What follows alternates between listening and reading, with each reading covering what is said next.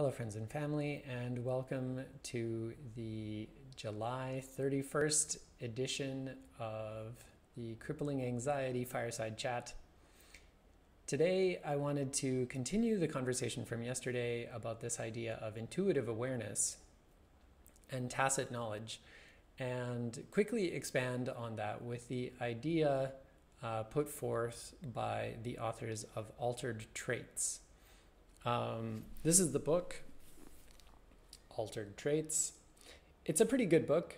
If you are interested in the science of meditation, the hard science of meditation, this is more or less the only book available on the subject. Unfortunately, the science of meditation has been bad, to say the least. There are a lot of studies out there that really fall down in terms of scientific rigor and in terms of process. And the nice thing about Altered Traits is that it really is hard on these scientific studies. It forces them into the light, and it says, we've looked at all these different studies, and these are the things that are wrong with the studies which are bad for varying degrees of badness, and these are the studies that are actually good. And this is what makes a good scientific study on meditation. And the truth of the matter is that a lot of historical studies on meditation, by historical I mean from the 60s, 70s, 80s, 90s, that they often misunderstood the importance of very basic things like double-blind trials and things like this. But more importantly, in the specific domain is the idea that different meditation techniques bear very little resemblance to one another in terms of how they are executed or what their results may be. The reason that the title of the book is Altered Traits is because it's a little play on words with altered states. So early meditation research was often very focused on this idea of altered states of mind. And it was often paired with research in psychedelics, called them hallucinogens, and the altered states that psychedelic drugs would produce, and the altered states that meditation can produce, and often does produce when you take it seriously. And the authors of Altered Traits basically say that's not that important and it's not that interesting. The altered states of mind you can achieve through meditation are not the value of meditation. The value of meditation is the altering of personality traits, the altering of mental traits, becoming a different person intentionally, improving yourself through techniques which employ or manipulate neuroplasticity. And this is worthwhile. This is a worthwhile bit of research, but it's a worthwhile concept to explore. This idea that you're not meditating just for Tuesday. If you're meditating on Tuesday, you're meditating for Wednesday and for Thursday and for Friday, because what you are trying to do is to alter the way that you are, the traits. And we would often think of these traits as being inherent. This person is kind, this person is mean. This person is gentle, this person is rough.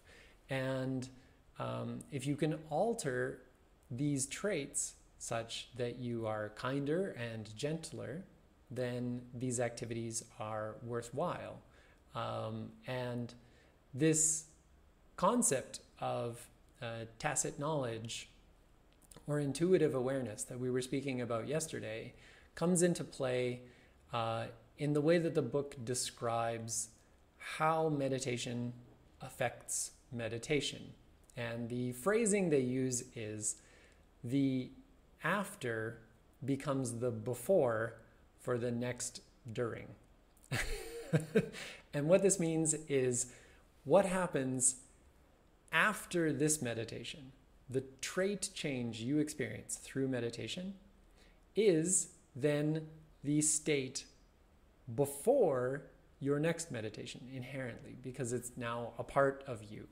And during that next meditation, this thing, whatever you've learned, unconsciously, subconsciously, as part of your body, part of your mind, has been altered, that it has become a part of you and it has become a part of your meditation practice. So it is now the before state for during the next meditation. And same goes for that meditation and the next meditation which follows it, and so on and so forth.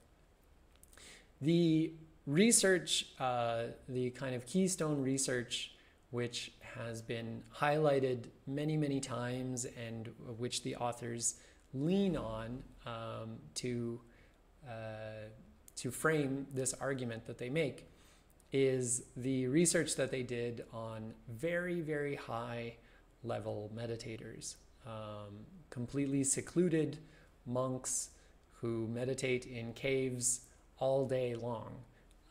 And these monks were put under brain scans and investigated, and it was found that even when the monks were not actively meditating, that their state of being was completely unlike what normal, what a normal person looked like when examined in the same way. And it was that their default state had been completely altered. And so it could be understood that when they move into their next meditative state, that their default has moved where they're going to explore in the meditative state completely. So now their default is completely different and their meditative state is completely different. So for you and I, often our meditative state is we're trying very hard to work on this intuition. We're bringing our attention back to the breath. We're bringing our attention back to the breath over and over again. We go through this exercise as gently as possible, as patiently as possible, but it's very difficult and it's quite a struggle. And what they found is that for these monks, if we're discussing Anapan meditation, and for simplicity's sake, we can use that their attention would simply remain with the breath. It was there by default, and that they were alert, they were attentive, but that their attention was immediate, and their reactions to things, it's not as though they were non-existent. They were not like a stone with no emotion and no response and no physiology.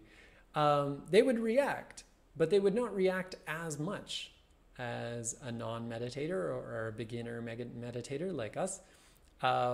And they had a sort of tail to their reaction, which was much shorter. So they would react and then they would go back to normal. Whereas if we feel that we've been hurt physically or emotionally, we tend to react, and then we have this long, slow tail where if we're hurt emotionally, we might be hurt inside for days and days together, weeks. And the monks would not respond this way. They would very quickly return back to a base state. They were much more stable emotional response, even though they would still respond, they would still react to stimuli. I think that this book is extremely worth your time if you're looking for serious meditation literature and you want to learn more about the field of meditation in general, and in particular, if you have a lot of time for reading a book while you are stuck at home, you could do much worse than Altered Traits, so I highly recommend it. I will leave you with that, and I hope you are all taking care of yourselves, your family, your friends, friends of friends.